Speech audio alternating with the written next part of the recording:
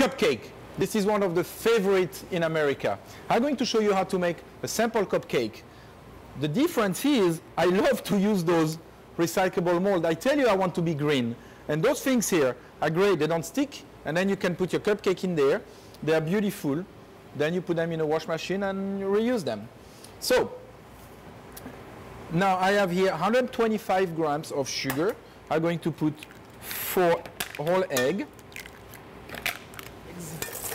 And the sugar. Traditionally, we do that over a double boiler.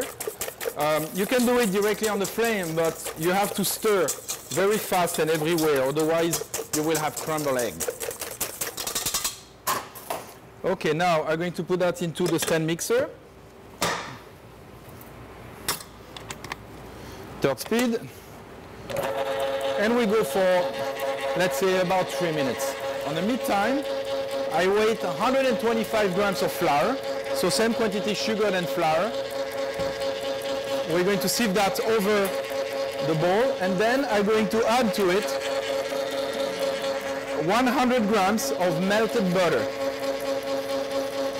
Melted but not boiling, just warm.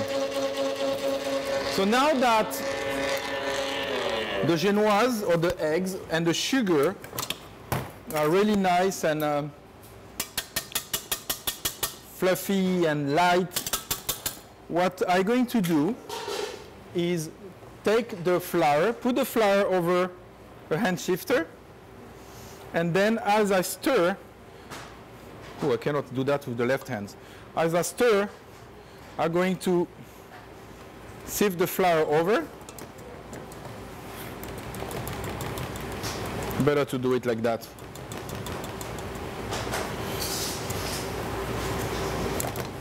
And then fold very delicately the flour into the egg. And just before the flour is completely mixed, I'm going to add my 100 grams of butter. What the butter going to do, the butter going to add, of course, fat to that recipe, make the eggs a little bit heavier, but bring a way better flavor than just the eggs, and keep those cupcakes way more moist. You see, now everything is well mixed. Make it fall a little bit, over mix it a little bit. You want that to be not too light, but this is perfect now. So, when that's done, I'm going to pour the mixture into the cupcake mold. So you will have at least another 6 here. I'm going to have to empty this one a little bit. Okay, that's good. And then I'm going to bake that for about 12 minutes, maybe 15 minutes at 350. So it's been about, I would say, 3 to 4 minutes, and the meringue is ready. I boil 1 cup of sugar with 1 cup of water and bring that to a boil, and then you have a simple syrup. If you want to flavor it, add strawberry, raspberry, coffee, alcohol, whatever you like into that syrup. I'm just going to put a little bit of coffee extract, mix it,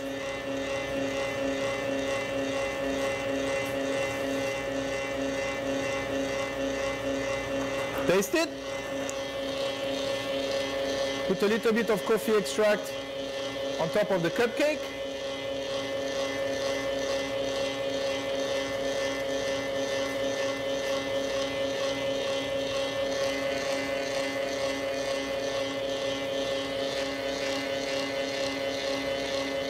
The good thing with those cups, they are silicone, so the syrup don't going to go anywhere.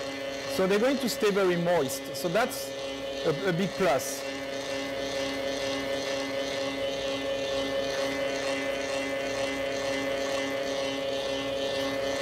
And as you see, they are not attached together, so they're a little bit easier to use. Okay, so now that's nice and moist. My meringue, I can leave it like that. I'm going to add a little bit of coffee also.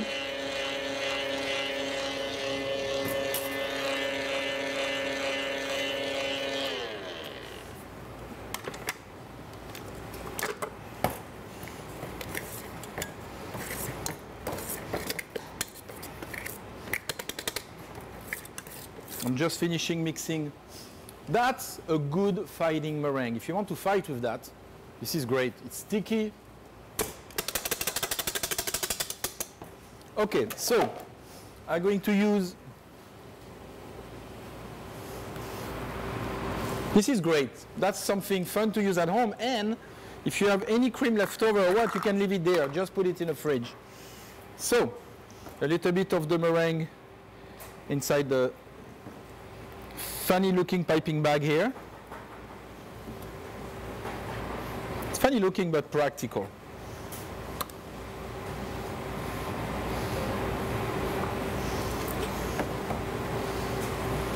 Look at that. Is that cool or what? Then we're going to close that. Maybe I feel it too much. No, that's good. The good part is that you can put that here and put a little bit of the meringue inside the cupcake.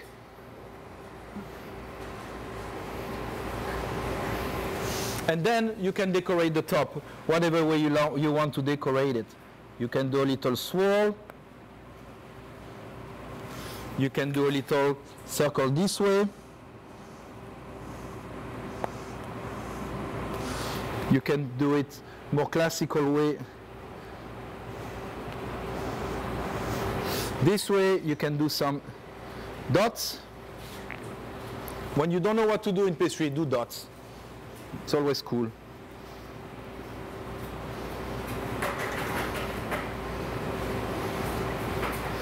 Okay, we can do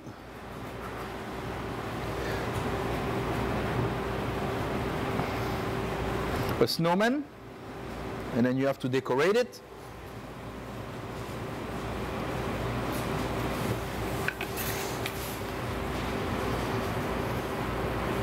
You see, it's basically a piping bag. It's just more neat and it's easy to work with if you are not used to use a piping bag.